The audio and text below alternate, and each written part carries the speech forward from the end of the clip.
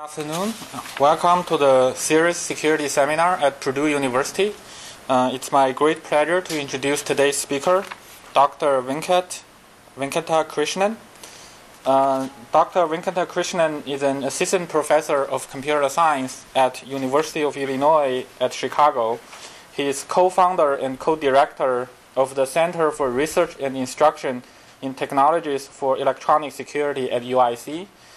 And his main research areas include web application security, browser security, mobile code security, and data thinning mechanism for addressing information flow confidentiality.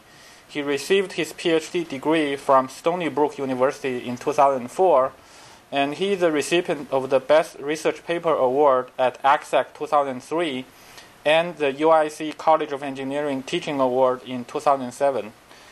And today, Ventkat will talk about how to defend against SQL injection. Thank you, Inkhui.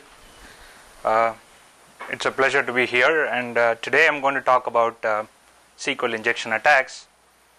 And this is joint work with my student Prithvi Bisht, who is at UIC, and Shruti Bandakavi, who is a student at UIUC, and P. Madhusudan, who is a professor of computer science in UIUC. So let's start with a very simple example. What we are looking at is a phone book record manager, which allows users to edit their phone book entries. So this is the architecture of the whole setup.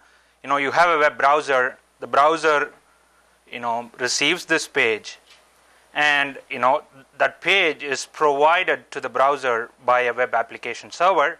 The web application server, when it gets some user input from the browser, it sends it to the database in the form of a SQL query, and the result is sent back to the application server, which then formats the result in a web page, and it's sent back to the browser. So this is a simple web application that will illustrate some of the ideas that we're going to talk about today. So consider the case where the user enters his name John and password Open Sesame. The phone book application allows users to either display or delete their phone book entries. So if the user chooses display, the phone book entries are displayed provided the username and password are right. And if the user chooses delete, the phone book entry is deleted if, again, the username and password are right. So let's say the user chooses display.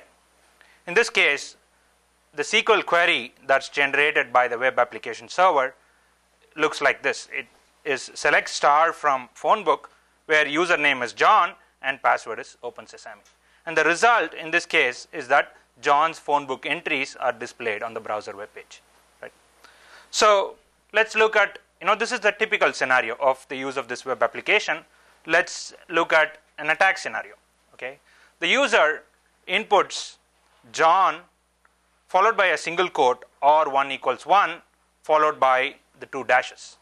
As you all know, the 2 dashes represent the comment character in SQL language. And let's say the user he enters a password that says the password is not needed and chooses display. Right? In this case, let's see what happens. The query generated looks like this.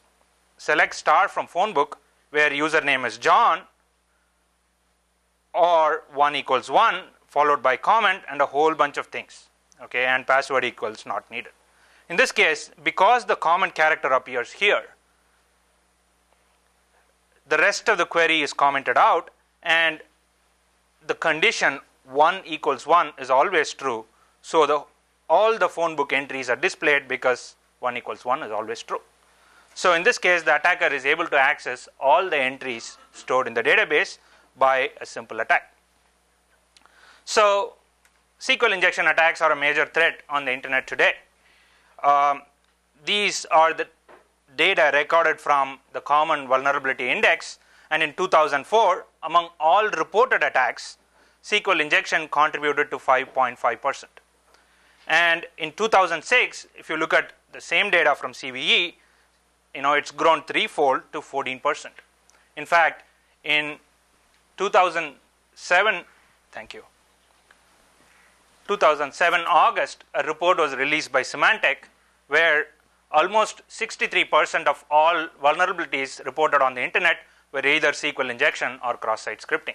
So SQL injection is a very significant threat, and last year in the card system security breach, about 263,000 customer credit card numbers were stolen and about 40 million were exposed. So this was covered widely in the media. So this is a very important problem. So in this talk, I'm going to talk about the following. We want to take a web application and we want to transform the web application and render it safe against all SQL injection attacks. And what I'm going to talk about is something extremely simple, and I believe it has certain novel characteristics. But the technique itself is very simple and very intuitive. And this appeared in ACMC CCS 2007. So let's look at SQL injection again and refer back to the example. So in the example, we saw that there was a lack of separation between code and data.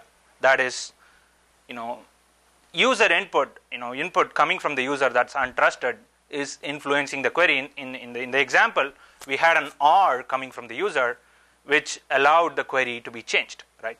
So SQL queries can be constructed in a program by arbitrary sequence of programming constructs, and these involve string operations like concatenation, substring, and so on.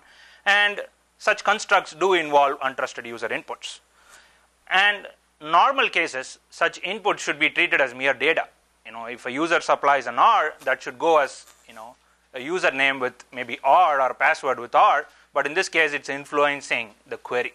It's influencing the way the query is structured. And so the queries intended by the programmer can be changed by untrusted user inputs. And this is the problem in SQL injection. So we want to dwell on this notion of change a bit before we understand this problem further. So let's look at the parse structure for a benign query. So the query looks like this: select star from phone book where username is John and password is Open Sesame. So now this is the parse tree for the query. So there's a whole bunch of things on the left which parse select star from phone book, which are not very interesting. The most interesting thing in this picture is the where clause, where the where clause contains a condition term, the keyword where followed by a condition term. And the condition in this case is an AND condition, which has two subconditions: username equals John and password equals Open Sesame. Now consider the parse tree structure for an attack query. First of all, the query actually has a where clause. In addition, it has a comment. The query has, the left hand side is the same. It has a where clause and it has a comment. So, and then this, you have a condition term, but the condition term contains an OR.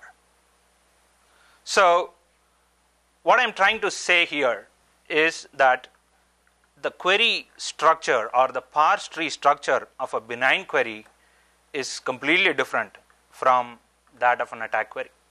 So if you see here, you have an AND in the condition term, whereas an OR in the condition term in the attack query. And you have a comment, and you don't have a comment here. So if you have the token, the parse structure of the two trees, this is the programmer intended query, and this is benign query, and this is the attack query. So the parse trees are not isomorphic. So this is an observation that has been made in several works on SQL injection. So we want to start from here. So the best defense against SQL injection are what are known as prepared statements. So prepared statements exactly address the problem of separating code from data. So in MySQL, on the prompt, you can issue a query in the form of a prepared statement like this. So you can say prepare statement name from select star from phone book where username is question mark and password equals question mark.